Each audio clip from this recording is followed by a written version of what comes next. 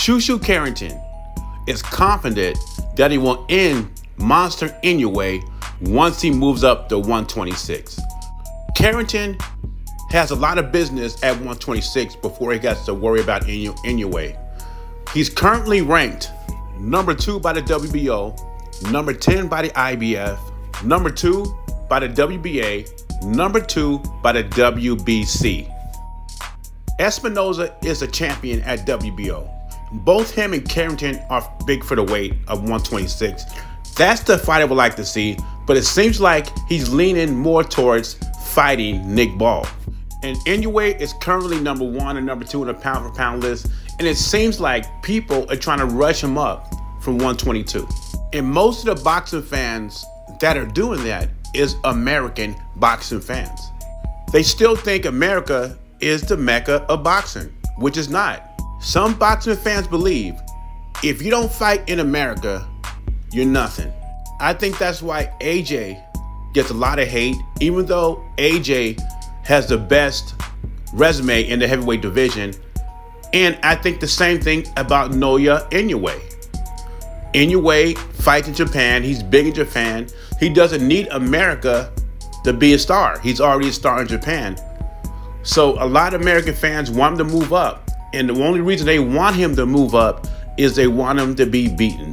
Now, Shu Shu Carrington says, I see a lot of holes in this game, and I'll even go to Japan to fight him. And I give him credit for that.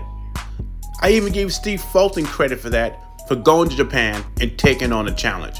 Because a lot of American fighters will not do that.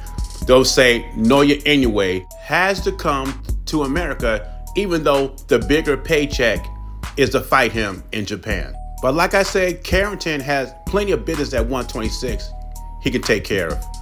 But let's hear what Carrington has to say. I don't own the rights to this material. It's for educational use only, and it's used in fair use.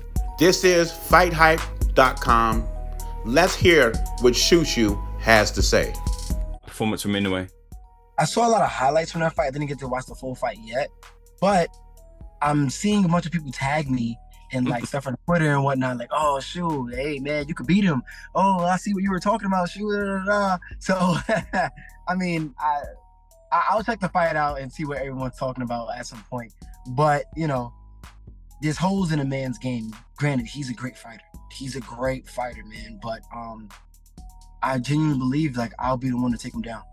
100%. I would love to have a fight with Inoue out here in the U.S. I mean, if it has to be in Japan, sure, it could be in Japan as well too. And there you have it. You hear Shu Shu says he see holes in Naoya Inoue's game that he exploit. He said it doesn't matter. It doesn't matter if the fight's in Japan or America. It sounds like he preferred to be in America, but he would go to Japan to fight him. With him believing Inoue has holes in his game, he still considers Inoue a great fighter. With being a 4-division champ, 2-time undisputed, how can't you not believe that Inoue is not a great fighter just because you don't watch the lower weight classes, right? But anyway, what are your thoughts? What do you think about Shu Shu Carrington's comments that he will take down the monster and also Inoue has holes in his game? I think Ring IQ said it best. There are no perfect fighters out there. But anyway, leave your thoughts and comments below. JBZ, I'm gone.